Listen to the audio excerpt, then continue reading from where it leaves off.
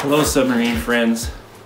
Today I want to make a video about how I make electric actuators made by Lenco. These are trim tab actuators for a boat. So what I do is I take these actuators and I modify them for deep service. So you could take these actuators extremely deep. I built a robotic arm for my Submarine E3000 and it's rated for 3,000 feet. That arm will work at 3,000 feet with these actuators. I'm sure they will. I haven't tested it, but I'm sure they will. So what I do is I take them apart, I drill some oil passages inside just so the oil can move all over the place in here. Then I install a proper fitting in here for the power and for the oil to move back and forth. What happens is when the cylinder moves in and out, or rather the rod moves in and out to actuate your part, the volume changes inside the actuator. So I have a rubber bladder full of WD-40 which is under pressure from the water, and it just sends oil back and forth inside as the volume inside the actuator changes.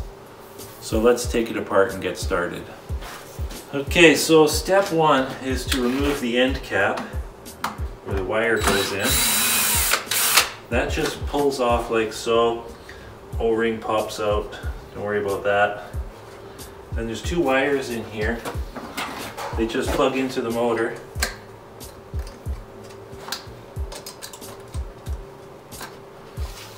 And that's it. So then what I do, I remove two little screws here. And I don't care if I lose them because I'm not going to reuse them. And then you can take the wire right out. We actually reuse this wire maybe. So that's the first part out. Next, remove the whole housing. Take that ring out. So now what we do is we just wiggle this and it'll come loose. You just have to patiently wiggle it and pull apart at the same time.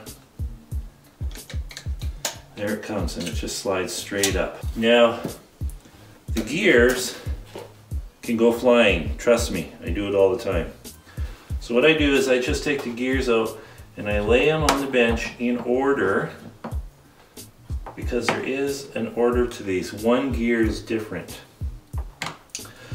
Basically, the small gear goes on last. So now we have to remove this gear here, and there's an Allen screw right here that you have to take out. It's a bit of a bugger. But just put it back in the vise. Okay, so the way that I get this Allen screw out of here is I take a chisel and I lock it in between one of the posts and one of the teeth in the gear. And then I take an Allen key with pliers so that I keep it straight. So hold it like that, put the chisel in there. So there we go. It's loose now, and now I can just unscrew this thing and it's out. And this gear lifts out. Set it with the other gears. So now this guy will slide right out.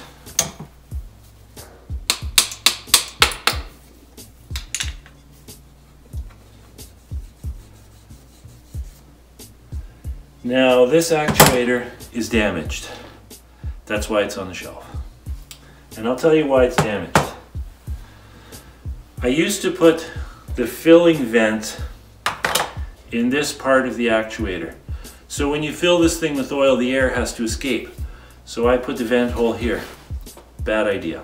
It works, but what happens when you put your pipe plug in here, if you screw it in too far, it runs into the rod, and that's what happens. It makes a dent in the rod. Now it's useless. I can use it inside the sub somewhere to actuate a valve or whatever, but I can't use it underwater anymore. But it works good for demonstration purposes. So now that we have this all torn apart, we can move on to the next step. So you drill 2 holes right here, right on an angle, so that they go into the main barrel.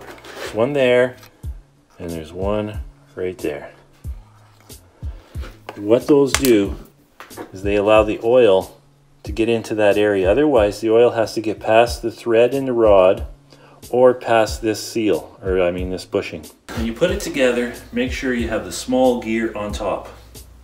Then you just wiggle this guy down. It doesn't want to line up. So what you do, just take a pair of pliers, put it on the end of the armature shaft, and while you push down, rotate that back and forth, because the gears aren't meshing. This is what you want, and this is what's happening. So once you get that down, you're set. Now we have to move on to the next stage. Okay, now we have to modify the end cap. And to modify the end cap, what we do is we drill a hole where the electric cable used to go through. It's still going to go through there. So we're going to drill a hole appropriately sized for a 1/4 pipe fitting. It's on an angle, so you have to make sure when you drill this you follow the angle that's existing now.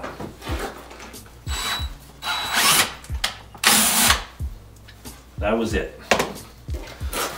Then we flip it over.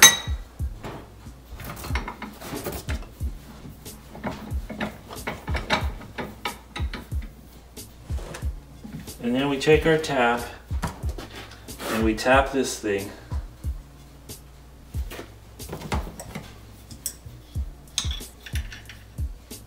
to take a 1/4 inch pipe fitting. Run the tap in about 3/4 of the way down, and that should do it. Okay, the next step, we need a vent hole so that when this thing fills with oil, you can let the air escape.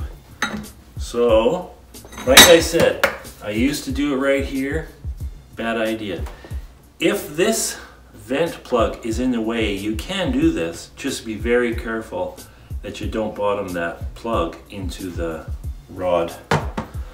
So what I do is I will drill a hole in this corner, being careful not to hit the mounting bracket.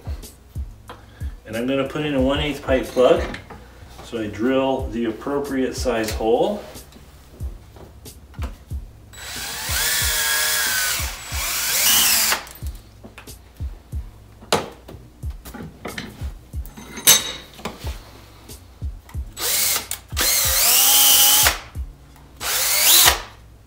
There we have it.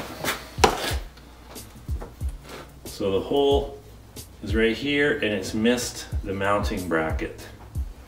You can do it on either side. Depending on what you're doing with the actuator, you need to put this where it's appropriate so that you can get at it. Okay, so the wires are through the JIC fitting. Again, I would use one of these with fuel line. They're just so much more flexible. Anyways, now we have to put in the ring that stops the O-ring from going too far. Then we have to put the O-ring on the cap.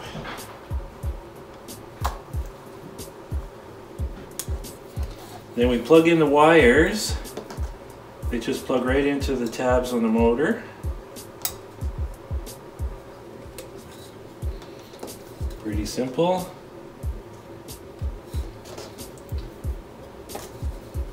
And we put the end cap on. There we go. It can be a pain in the butt to get these end caps back on. And when you put these end cap screws on, you have to back the cap off a little bit. And that's it.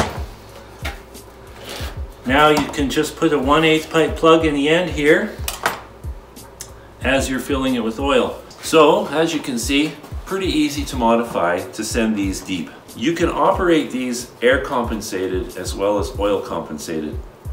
Do it exactly the same. Instead of putting oil in, just put in air 1 or 2 pounds above bottom. One thing to remember, I operate these very slowly with a speed controller because the application is a mechanical arm on the sub. So what I would recommend, if you're going to use these full speed, go to a 3/8 hose, still use a 1/4 inch fitting to screw the barbed fitting into the body here, but use a 3/8 hose just so that you have better airflow, or oil flow for when the actuator moves in and out.